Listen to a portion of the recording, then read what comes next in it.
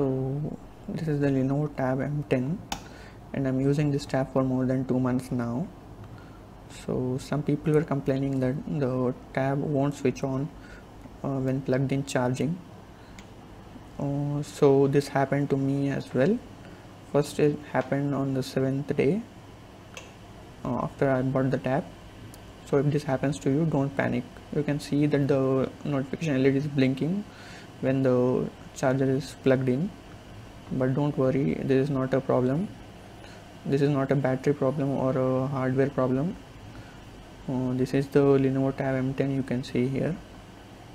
This is just a boot animation. The tab was unable to load the boot animation while charging, so it got stuck. This is just a software bug which can be updated and easily fixed. If this happens to you, don't worry, you just have to press and hold the button while the charger is plugged in at least 10 to 15 seconds, or at least until the tab switches on.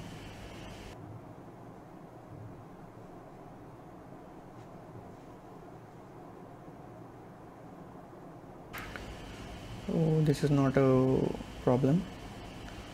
So you can see here the light is constantly blinking and I have pressed the power on switch, so you can see here the tab will switch on.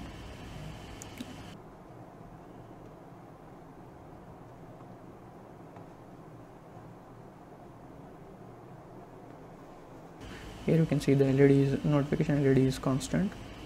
So this is the boot animation. What happens here is the boot app animation gets stuck. This is just a software bug. It can be easily fixed with an update. So don't panic if this happens to you as well. So it happened to me on the 7th day when I purchased the tab. So don't worry if this happens to you as well.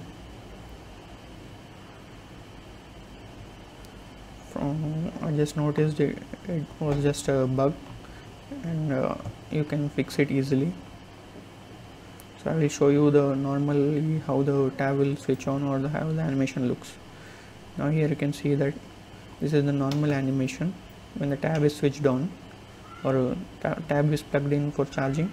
Now you can see here, right now you can see here that the LED blinked for 2 to 3 times.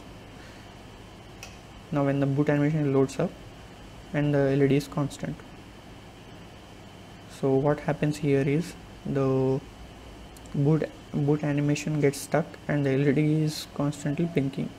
This doesn't mean the battery or the tab is faulty, it's just the software bug. So don't worry if this happens to you. Just you have to press and hold the power switch for 10 to 15 seconds. That's it. Thanks.